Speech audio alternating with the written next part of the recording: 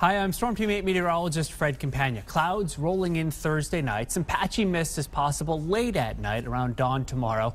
Mid-50s inland to around 60 for a low at the shoreline. Plenty of clouds on Friday with showers likely, especially after about 10 o'clock in the morning. We cannot rule out a thunderstorm either. There may be some pretty decent downpours at times during the afternoon. Upper 60s to around 70 degrees. So on the cool side, mostly cloudy, a stray shower or thunder shower possible on Saturday as it starts to get muggier with temperatures in the upper 70s to low 80s. Looks like a warm and humid but dry Father's Day with in and out sunshine, breezy, a high at the shoreline close to 80, warmer than that inland. More showers and storms are possible Monday afternoon.